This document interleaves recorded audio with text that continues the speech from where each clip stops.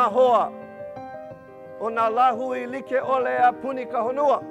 Ke pai aku nei ia o kou I kia kakaiaka. I loko o ka hoa mai ka ia o kou, ka hoʻea mai. I ke ia ke hina, o ke ia aha hano, o he olelo ola. Ke pai nui aku nei, ia kako like a pau e ki'i e hoʻola. He pono e olelo ia ka olelo. Ola, olelo ola. Ola means to live and thrive, and to have our language, all of our languages, truly living and thriving in a bunch of environments that surround us, generation after generation. That has been the single driving force for the Ahapuna Leo for all these years. Lepo, ai. Over the years, working with a variety of stakeholders, but namely the parents who've made the decision to raise their children speaking and using their language every day, we've definitely made progress here in the Hawaiian language movement. We have a long way to go, but we are truly thankful to be able to see and hear our language being spoken by learners of all ages in a variety of contexts. Ma'ane ino, ka home o nā mele Hawaii? Ia ka mea ai. Ke ia ka paipika peroni pasako. And working together with our Ohana Oiwi, our indigenous cousins, if you will, has been a critical part of our success. Collaborating on strategy, advocacy, even teaching strategies all together only helps us reach our goals individually better and more efficiently. And we've hosted hundreds of our Ohana Oiwi over the years, and for many we do offer an example of a model that works, but more importantly, of simply what's possible.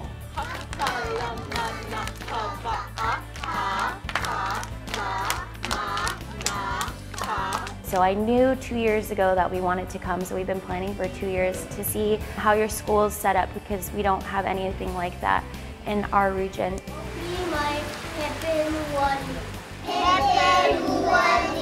We wanted to show our Head Start staff, like, this is what immersion looks like. This is the successful model that Wadukuraring uses. The high schoolers who guided our tour were the most impressive to me.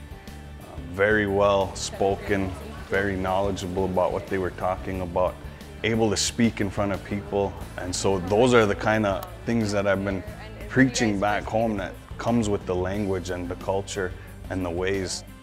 I really think that it's important to pass on and to perpetuate the knowledge that is passed down to us from our ancestors, our kupunan, and to really pass it on myself to the next generation.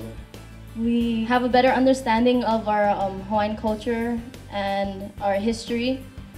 That you could tell that the leadership in the school has developed these youth that take pride in advocacy in what they do and what they love, that it created a passion in me of, you know, what is the message of our schools? What is the message of our youth? Do they have the pride and the advocacy that we heard at the student panel, at the teacher panel, that, you know, learning your language is a privilege, but carrying on your language is a passion.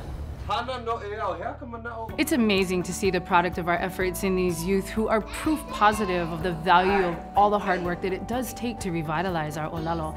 And we're excited and we enjoy sharing this with other communities who are working towards the same goals so that we can all continue to grow together.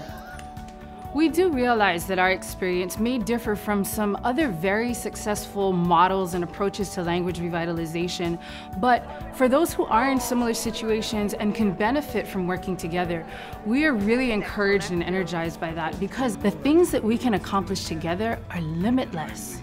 You need this sort of inspiration. All of us are on this waka, and we're going to a place that we've never ever been before. 学会の学級の靴長は予定にはね、もういつだなったのもガンシマハの世界で有名なプーナラレオの校長先生だから振り返ってもろてがねのところにたちゃんと振りやっべいかしも知らない仕事中もやんとなひ力もろたんと。No here my oye. No elakona my ao. 島の中も。世界中の中もこの気持ち、インコ気持ちをティティティティチナシキャウード力ない持ちもよんとあぐしキバヤブラ Mihe dilo do.